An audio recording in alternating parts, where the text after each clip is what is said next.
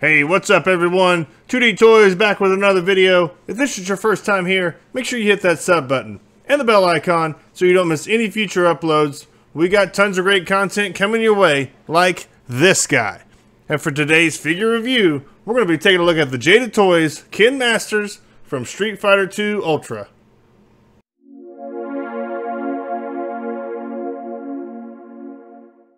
And like we always do here, we'll take a quick look at the packaging. We'll slide him in a little closer. You got a nice shot of Kin there with all of the accessories in a window box. A little bit of artwork there in the back, looks nice. Got the fighting detail up top there, both the health bars. Some arcade cabinet details here for the sticks. Picture of Kin, the Street Fighter 2 logo, the Jada Toys logo. More of that arcade cabinet theme artwork there on the side. Product shot of Kin. Got the character roster here showing some of the past releases and maybe some of the future ones as well. More arcade artwork there. A little bit of writing here if you want to take a read. Not much on the bottom. A little bit of window on top. Nice sturdy packaging. Nice collector friendly packaging too if you don't want to open these guys. I think it looks really good just in the box, but that's not what we do. So let's get this guy open and check him out. Shout. When you ask for something, you might get it.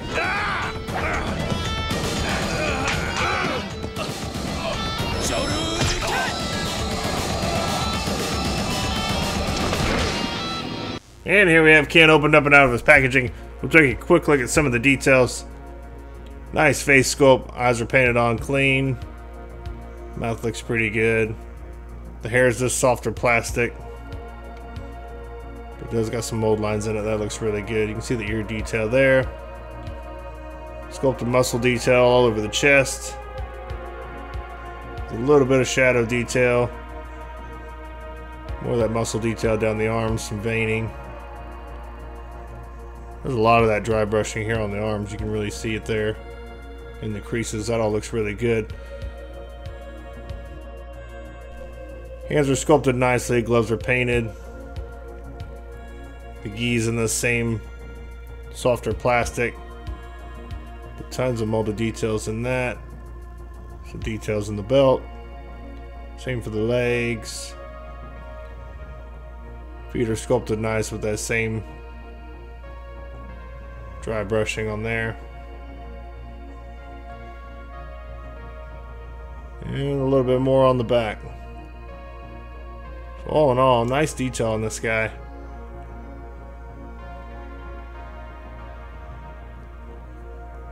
I like the dry brushing they did here on the arms. Gives it a lot of depth. That all looks really good. That's about it for details on this guy. Let's take a look at some of the stuff he comes with. Quick look at it here. I missed it the first time around. I didn't realize that the gi can actually come off. So you can take the belt and the shirt off. And the whole body is sculpted underneath here, with a lot more of that dry brushing detail. So I just wasn't expecting that, and I missed it the first time around, so I just wanted to show it off. But that all looks really good. Tons of detail on this guy. And here we have a look at all the accessories that come in the box.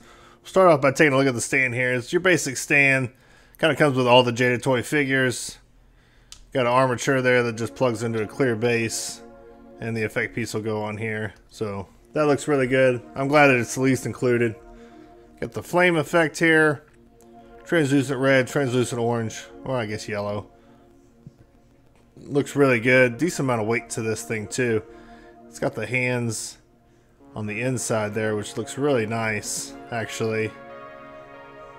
This is a great looking effect piece. Mine did have a little bit of QC issue. It does have a mark right here that seems to be on the inside, so there's really not much I can do about it. I might reach out to Jada Toys and see if they can help me get another one, but it's nothing terrible. And the effect piece still looks really nice. Nice amount of details on it. Alternate head sculpt here. Painted just as well as the original. Got a little bit more of your angry fighting face. The eyes still look good on this one. The hair is molded a little bit different too. It's got a little bit more of a windswept look. So that's nice. And you get a set of alternate hands here. Gloves are still painted in the same brown. These will be a little bit more for mimicking the fireball pose. So that all looks really good.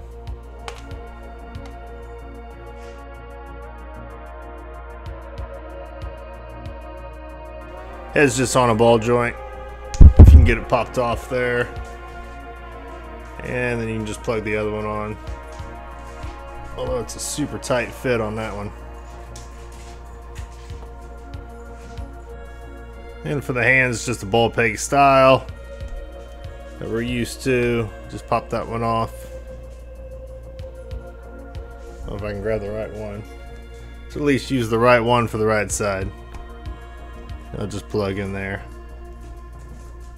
So then you can have that going. And for the stand, I know I already had this together, but arm control just plug into the base. And then you'll take your fireball. If I can find the port for it. And I'll just plug it on in there. So just about the same as all the Jada Toys stuff. And then you can adjust it as you need to. So that looks great. Yeah, let's run through some of Ken's articulation here. You got a barbell for the neck. So it gets you a decent range up. And a ton down there. And you also get a swivel. A little bit of side to side. Kind of just all around there. Shoulders hinge up about that far. And it'll rotate all the way around. You do have a butterfly joint here. So you can come in and out a little bit. Upper bicep swivel. Double jointed elbow there. Get you the pretty much the full range there till the sculpt hits. Ball peg style wrist. So you get your swivel. And then you also get some in and out. A joint here at the diaphragm. And then a ball joint here at the waist. So with both of them together, I'll get you a decent range back. And a pretty good crunch forward. The gi kind of limits any kind of rotation up here, but you do get an unrestricted waist swivel. So that all looks really good. Shoulders up and out of the way. Ball jointed hips.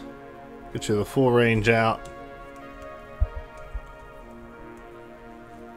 And get you about up to that far. And back quite a bit less due to the sculpt.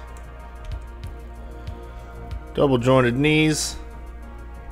Again, pretty much the full range till the sculpt hits there. So that's not bad. And ball joint, oh I'm sorry, ball peg there in the ankles. So you do get a swivel.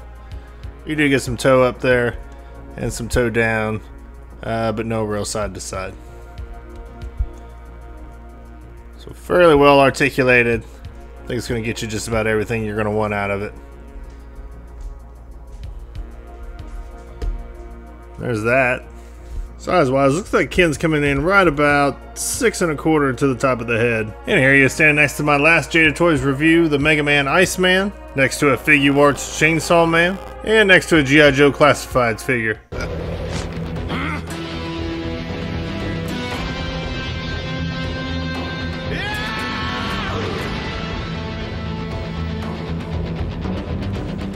And final thoughts wise, I love the packaging on these guys. I love the arcade shape of the box and the artwork on the sides. It all looks really good.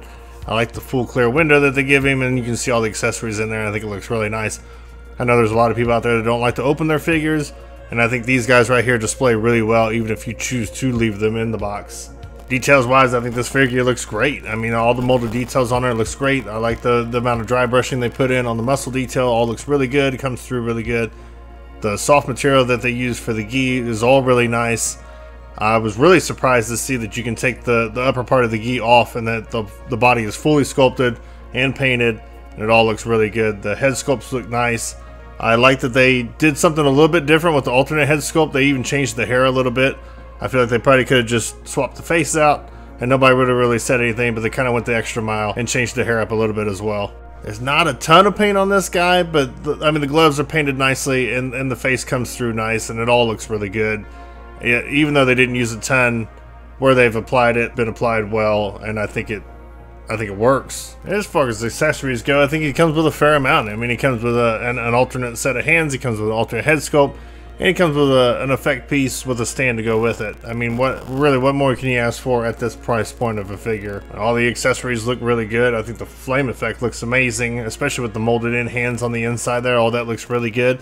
Even though mine had a little bit of QC issue, I'm still pretty happy with it. Even if I can't get another one, I still have no issues with it. It just looks that good. I know they did an alternate color scheme for the Ryu, and I'm hoping if we get one of those for Ken, maybe we'll get some kind of flame effect to go on his hand for the uppercut, and I think it would look really great. But otherwise, I think all the accessories it comes with is just perfectly fine for this guy. Again, at this price point of a figure, the articulation is excellent. The only thing I could possibly complain about, he has no real ankle tilt. The ball peg will go up and down, and it'll swivel there at the upper ankle, but there's no actual tilt in the ankle. I think that probably could have been added in. But the rest of the articulation's on point. The arms move smooth, the butterfly joint works nice. The two joints in the body all work really good. And you can even get some extra range out of the diaphragm joint if you take the gi off. So all that looks really good. And I really have no issues with it. And all in all, if you like the character, if you like Street Fighter, and this guy gets a recommend from me, I think for the price point, you really can't beat a figure like this with what he comes with and the articulation that he has. And that's really all there is to say on this guy. This has been my review of the Jada Toys Ken Masters from Street Fighter 2 Ultra. If you liked the video, make sure you hit the like button on the way out. Also, I'll drop at least one link down below where you can possibly pick this guy up at still. I'll also leave the links down below for Facebook and Instagram if you want to follow us there. And as always, I just want to say I really appreciate everybody stopping by. I love making videos like these, and I can't wait to bring you more content like this. But that's going to do it for today. Till next time, for the love of toys, we'll see you.